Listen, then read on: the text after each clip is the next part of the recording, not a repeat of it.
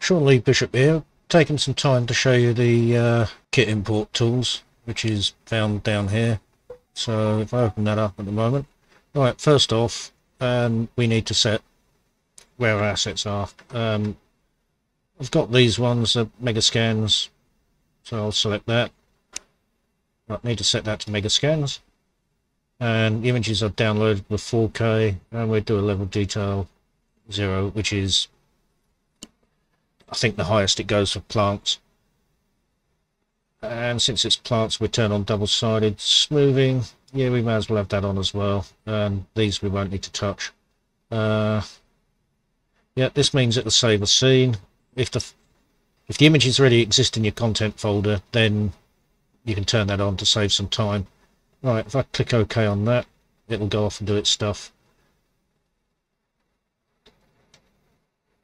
Yep, once done, it'll attempt to arrange the assets you brought in like that for easy viewing.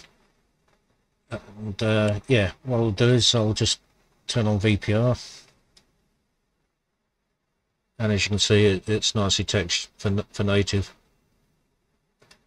And what I'll do is I'll quickly show you the surfaces of these anyway. As you can see, at the moment they're all separate objects. There is a modeler tool that will merge them down into one object. I'll show you that in a bit.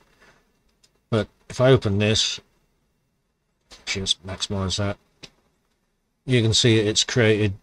Oh, I haven't got Octane turned on, so yeah, these are going to be blanked out. I think we need to work on that and get those textures in there. There's no reason why they can't be. But as you can see, it's set up you know, a native render and also Unreal Engine. Yeah, so that should, you know, if you were to send that to Unreal, because the Unreal's plugged into OpenGL, Unreal would recognize that. Or Unreal Bridge, I should say. Right, I'll show you the modeler tool for that. So if I close that and pause the video while I open Modeler. Alright, in Modeler, and the tool you're actually looking for is Merge Kits. Just click on that, and this little request will come up. We want to save it as a layered object, just want the plant separate. So what we need to do now is just find the folder it put the plants in, which I think, yeah, it was that one. So that's a kit bash. I'll show you that job later. Click OK on that, OK on that. And what it's now doing is loading these objects and creating a layered object. It won't keep it open, so if you want to see it, you have to reload it. Okay, that was from a kit bash job. And it'll be in a subfolder, and it'll be that one there we've grouped on the name end. And you open that. As you can see, all the plants are now on separate layers. The advantage of this is really down to surface editor. You now got one surface that controls all those models. So yeah, that's that side of it.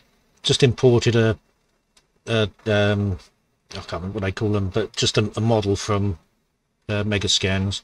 In this case, it's 3 objects in 1 FBX, but yeah, you can see it's sort of,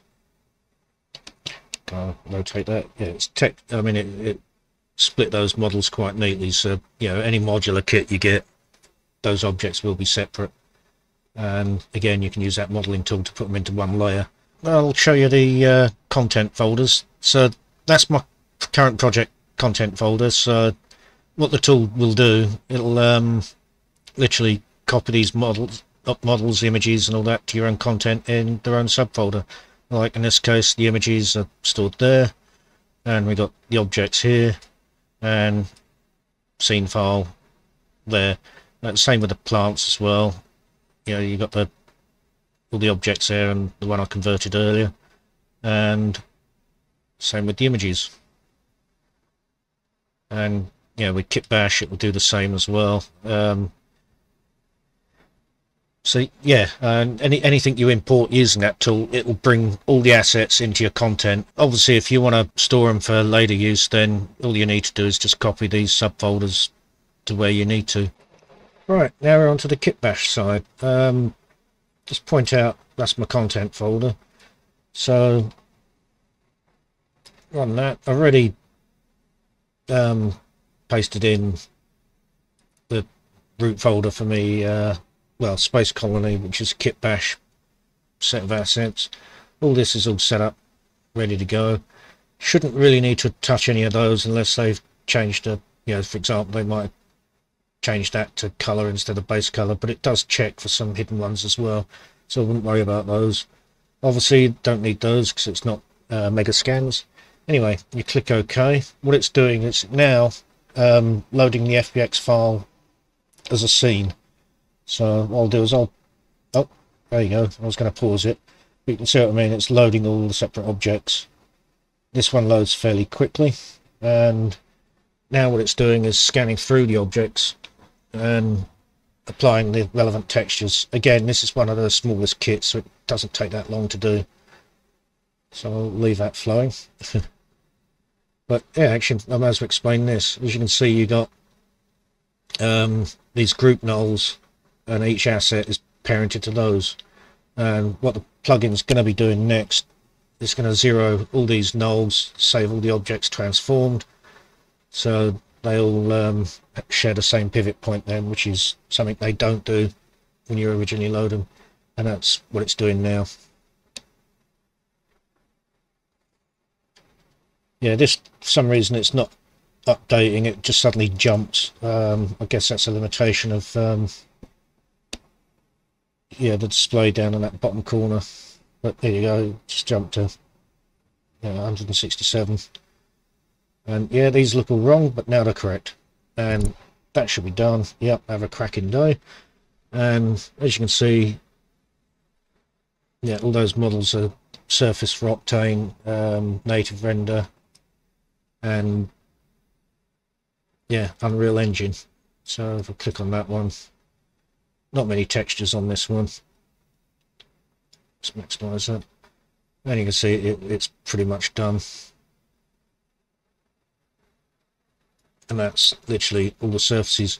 Now, the annoying thing is you've probably got lots of these white plastics. If you loaded it as an object, it'll clone those, so you'd see a 1, 2, 3. Whereas loading it as a scene, they'll keep their original name. Now, the modeler side, I'll switch to that. Alright, so in Modeler, the second part of the tool is Merge Kits. And if I open that, that's where I was last time. We can remove that. And click on here. Oops. Alright, and we're now looking for Space Colony. So click OK on that.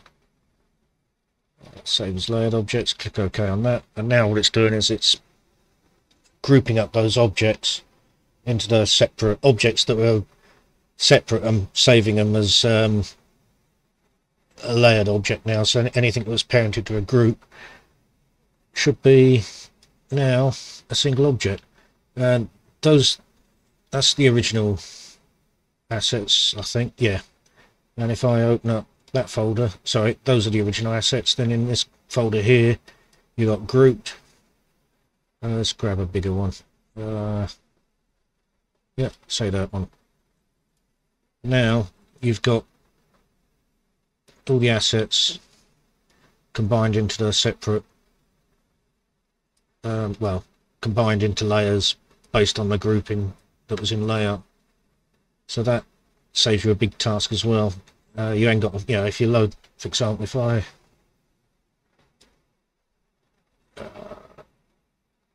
load an ungrouped section, so yeah, those two, they're going to be clearly separate objects and annoying to deal with. Yeah, obviously that's the base for that, but yeah, that's basically that. Right, there is an issue actually with larger kits. So yeah, because you might run out of RAM. So I've got a option there, load from scene. Now that one, I'll just run that a sec. Yeah, always has to work with an empty scene. So it'll clear the scene. I'll give it a few seconds. This will open this panel. Just click OK on that. I'm going to be swapping that out to use interchange, which actually works faster. It doesn't, you know, because currently at the moment, Lightwave's doing in the background is actually saving all those objects to disk in a temp file, which is, you know, a huge waste of time. Interchange doesn't do that. It will just load the models into the scene without saving to disk. Right, once that's done, it'll give you basically this menu, and select done, and say for example I only want one asset from there. Say we want this one, so click on all those, ignore the rest, click OK. It'll load those objects in and then surface just that asset. That's pretty much what the tool does.